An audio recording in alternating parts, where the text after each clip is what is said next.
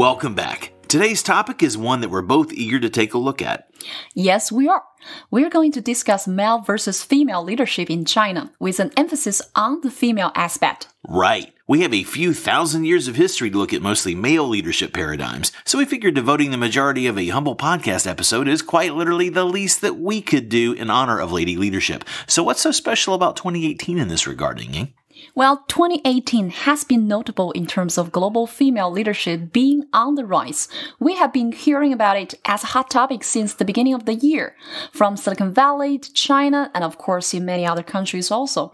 But in 2018, China especially made big waves by openly discussing female leadership in society, which represents a real cultural shift. To best appreciate this from a Western perspective, where such conversations started happening a long time ago, it's important to remember the timeline of development here, plus consider the cultural imperatives at play, etc. We'll put a lot of information out there for you first, and then we'll get into all the actionable details.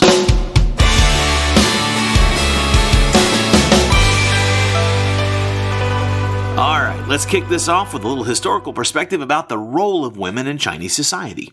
The founding father of the People's Republic, Mao Zedong, famously proclaimed that, quote, "Women hold up half the sky," end quote. In 1954, the constitution of the PRC was written to clearly state that women should enjoy equal rights as men. And as this isn't a history podcast per se, but more of a guide to how to understand and deal with things now, we're going to skip about 6 decades of excitement to get to the present day where things are finally closer to meeting the philosophical ideals set down way back when.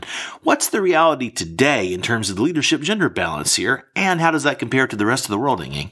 We have a lot of fun facts in this episode that might surprise people. And here's the first one. Chinese women, who make up 46% of the labor force in China, have achieved the highest proportion of the top management positions than in any other country. That's pretty badass. And at least in some companies, there's been a lot of support from their male counterparts. Jack Ma is on record extensively talking about how he feels that women contributed the most to Taobao's success. Now, in part, that's because the majority of shop owners and their staff who sell on Taobao are women, but he was also referring to the crucial roles played by top female managers and executives in his company. He's likewise made other very pro-female comments in public forums. He has. Last year, after the speech, he was asked what he would prefer to come back as in the next life, a man again or a woman. Jack answered that he wanted to be a woman in his next life. Awesome. He also said he wanted to have 2 girls as children, and then they would make 2 good companies instead of 1 big company. Where does that idea come from? He explained that he felt that way because men like to grow a business to be the biggest, but women like to do business well. Women, in his opinion, are better suited to care for and turn a good business regardless of size. Okay, all that about it being good is fine, and probably the worthiest goal ethically, but it's a little hard to quantify. So let's look next at something we can measure: rich people. This is one demonstrable side effect of great success, and as many rich people as there are in China, the number of them who are women is our next awesome data point to share. There are about to be a lot of numbers flying around here, so you might want to grab either a notebook or a raincoat. It's very true that rich, powerful women are not uncommon in China.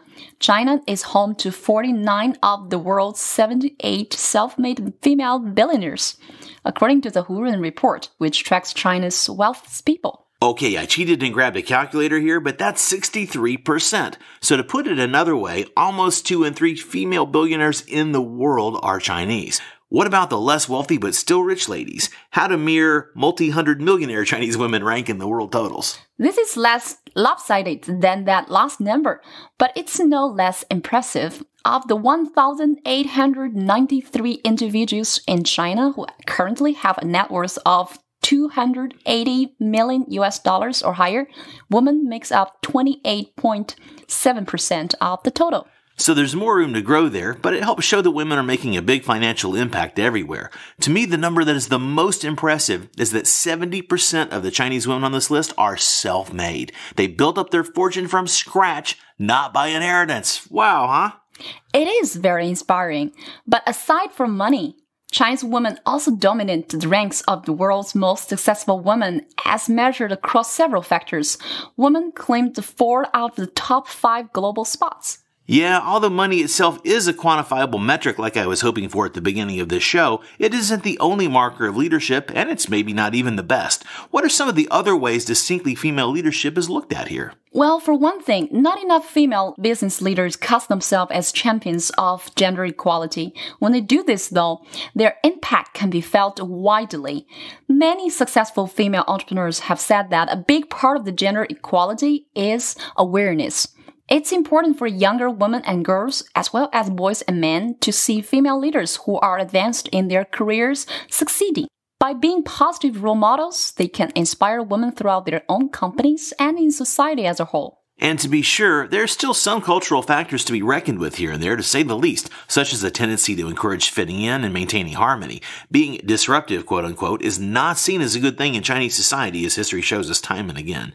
And we aren't trying to whitewash the myriad problems that remain either, but we do want to shine a light on what's possible and show where the high water mark currently is, in hopes that we can encourage or even inspire an up-and-coming leader or two to add their own mark. So to help make this happen, we have an ask of you, the audience here. What do you think is a great approach to fostering this awareness? Please send us a comment and we will discuss this more on social media and a future episode.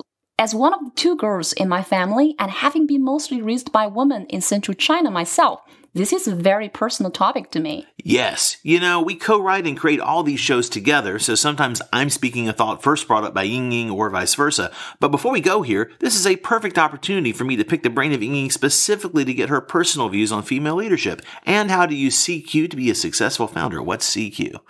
Cultural intelligence. Very nice. Happy to share. Perfect. So YINGYING, who is your female leadership role model? I think the answer will surprise people, but I kind of love it. Not that you need my patriarchal blessing or anything. This is true. Okay, you ready for this? Yeah, I'm sitting down. It's Wonder Woman. Yay, right on, but why her? I admire her as a character because she is mission-driven and empathetic. She doesn't waste her blessings, but goes to war to save ordinary people's lives. She thinks bigger than herself, and I think that's how more women should think too. The sky is the limit for women in China. Most of the women here are hungry for more opportunities and knowledge. They desire to travel more, touch a soul or two, and give back to society in a small way or otherwise. Now, Chinese women do still need to overcome the barriers at work and in life that we've glossed over for the moment. These challenges can be quite significant, especially from a cultural perspective, such as reacting to existing power structures, especially where an old-school male boss or superior is concerned.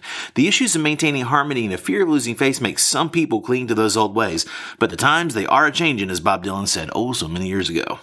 So what's the real impact that a female leader should be making in the real world? There are lots of things that can be done without being confrontational. Things like fostering awareness or working to solve societal problems such as gender inequality. Basically, anything that makes the world a better place overall will help benefit women too. Thinking for yourself and not simply absorbing expectations others have of you is a great place to start. You can do and be almost anything you want to be, even a man in some Western countries. But please, be a woman. Just an empowered, inspiring, mind-blowingly accomplished woman. There are plenty of us dudes in the world already, and a huge gender imbalance in China. Think outside that old box. I'll go even one step further and say that why act like there is a box? True. After all, why should you allow yourself to be given a box to fit into? And who is suited to give you this box? Society? Media? Your parents? Why should you have to accept it? Great points. All great artists copy another's paths at first, but to become truly great, you have to be your own person in all respects. Women with critical, independent, and deep thinking abilities will become the leaders we need the most in the future. And as men, our best role is to fully support the women and girls in our lives to be who and what they want to be. Boxes be damned. Thanks, Brandon. Thank you.